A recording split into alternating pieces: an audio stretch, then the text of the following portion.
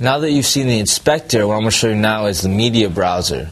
Now what you can do is go to your screen and go to the top right. There's going to be a little media icon. Once you click that media icon, it's going to open a whole nother window. This window's got 4 different things. It's got a bin tab, a loops tab, a library tab, and a browser tab. The bin basically holds all your audio files and it shows all the audio files that are within the session.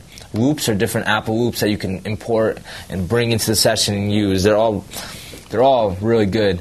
The library, this is basically where whatever box is highlighted within the inspector, this is basically going to give you an option of like different types of instruments and how to navigate through different folders and things like that. The browser basically lets you open up anything on your computer. It's just a browser for basically your file, your song files or your samples or anything. You can import anything into the bin, or you can import things into the loops or the library and just bring them into your session and just use them.